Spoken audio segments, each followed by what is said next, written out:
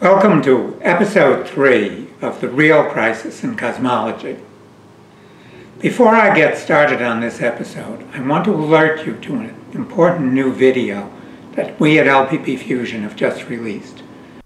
It's called Pandemic, Economic Crises, and the Energy Density Solution. And it connects what's happening here in 2020 to the necessity for a crash program for fusion energy. The URL is in the description of this video. Also, I hope you'll watch the companion video to this series, Cosmic Connection, which discusses how issues in cosmology relate to life here on Earth.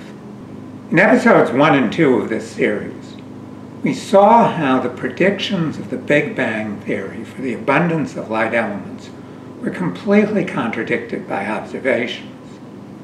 But these same observations could be explained by a theory that does not assume the Big Bang and assumes that the light elements are created by processes occurring at the moment in the universe. Now, we were very happy to see and nearly 250,000 viewers watched these videos. We got a lot of comments, but I was perplexed that so many of them were about the sweater I was wearing in episode 1. For those of you who did like it, which was not all of you, it's called a fisherman's sweater. And this particular one was hand knit about 40 years ago, just about the same time I started to look at the problems of the Big Bang. I can tell you the sweater has held up a lot better than the Big Bang theory, which, as you'll see in the series, is pretty much in tatters. In this third episode, we'll look at another major prediction of the Big Bang theory. The Big Bang theory says that since the universe is 12 to 14 billion years old, there can't be any objects in the universe that are older than that. In this third episode, we'll look at another major prediction of the Big Bang theory. If the universe started 12 to 14 billion years ago, then there can be no objects in the universe that are older than that. On the other hand, if there was no Big Bang, then there is no predetermined limit to how old objects in the universe can be. So what exactly is the age of the universe according to the Big Bang theory? Well, if you've been following the subject, you'll know that there are actually two very precise predictions. One prediction, based directly on measurements of the Hubble relation between redshift and distance, says that the age of the universe is 12.8 billion years ago, plus or minus 0.2 billion years. Now there's another prediction, which is based on the theory and dark matter, and dark energy, and inflation, and measurements of the cosmic microwave background. And that aspect of the theory makes a prediction that the age of the universe is exactly 13.78 billion years ago, plus or minus 0.02 billion years. Now, only in cosmology can you get a more precise prediction by adding more uncertainty and more ad hoc hypotheses to a theory.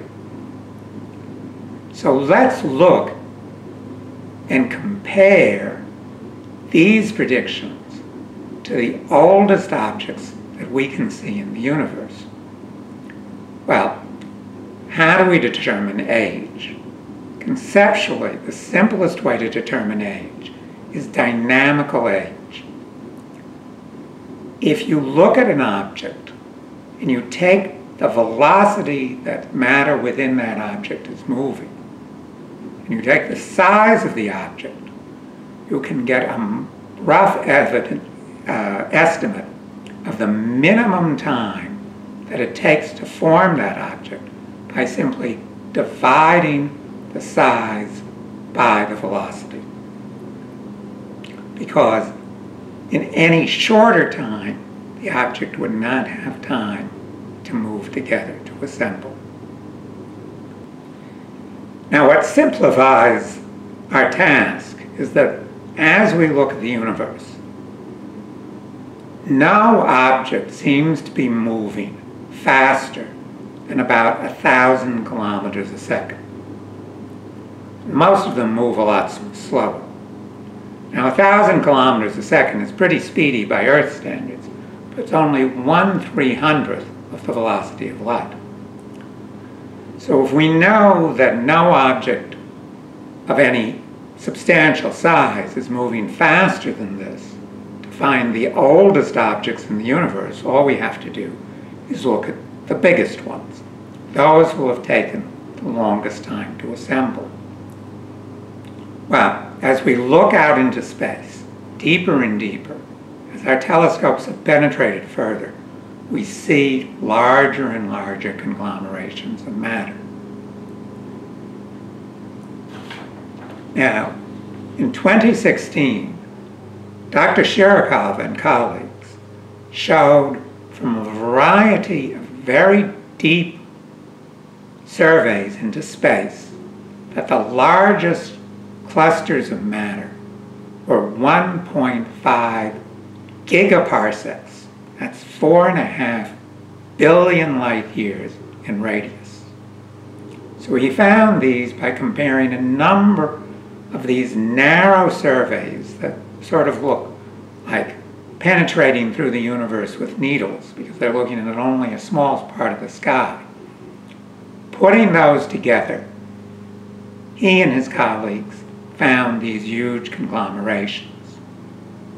Now, in this chart, what you're seeing is the density of galaxies, the number of galaxies per unit volume, plotted against distance. So there's distance on the top and redshift on the bottom of the chart. So what you see is that the density varies by about 0.4, by about 40%.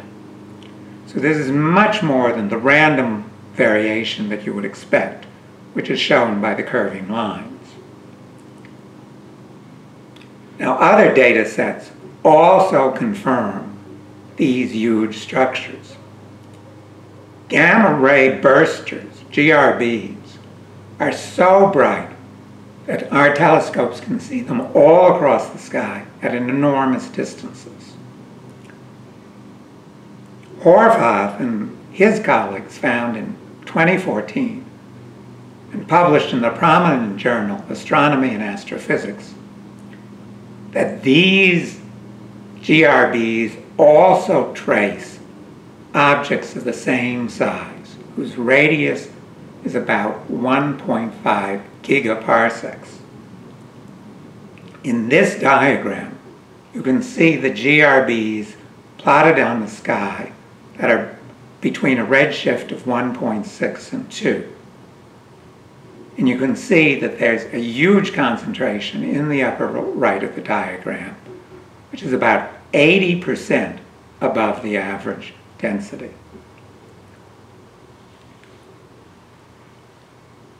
Now, if we were dealing with ordinary space, to determine the age of these enormous objects, we would simply divide their radius by the velocity. But since we're testing the Big Bang theory, which has an expanding space, we need to use well-known formulae that have been developed by Big Bang theorists to determine the age.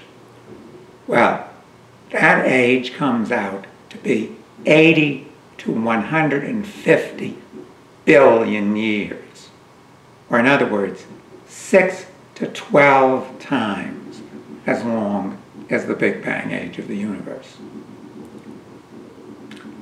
It's an obvious contradiction. if the Big Bang theory was right, these objects simply should not exist. Objects nowhere near the size of these objects should exist. But there they are. This evidence completely rules out a universe that's 12 or 14 billion years old. So the precision cosmology prediction of a universe exactly 13.78 billion years old is precisely wrong. Now, what do Big Bang theorists say about the contradictions presented by the largest objects in the universe? Precisely nothing. They ignore this evidence altogether. Now, this is the clearest evidence against the age of the universe being 12 to 14 billion years old. But there is more.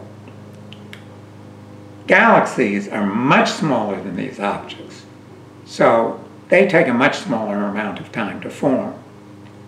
But, according to the Big Bang theory, objects form from smallest to largest. Stars, clusters of stars, small galaxies, large galaxies form by basically merging into each other. So that means early in the history of the universe, there should be no large galaxies. But our telescopes have looked out into space and found such galaxies. So, in a study by Steinhardt and colleagues published in the Astrophysical Journal, they found that observations of these large galaxies, which are indicated by the dots on this chart from their paper, were 10,000 or 100,000 times more common than the theory predicted. So in this chart, this is a log-log chart, you see the logarithm of the density of the galaxies plotted against their mass. And in this chart, from the middle of the chart down to the bottom, is about a factor of 100,000. So you can see that again, the predictions of the Big Bang theory are completely contradicted by observation. In the first two episodes, I was grading the Big Bang on its predictions, and about its predictions for the age of the universe, again, we have to give it a flat F. So I think in less than 14 minutes, I've shown you why the universe is not less than 14 billion years old. But that's not all, because for the Big Bang theory to make any structure at all, it needs dark matter. And as we'll see in future episodes, it needs dark matter for other reasons as well.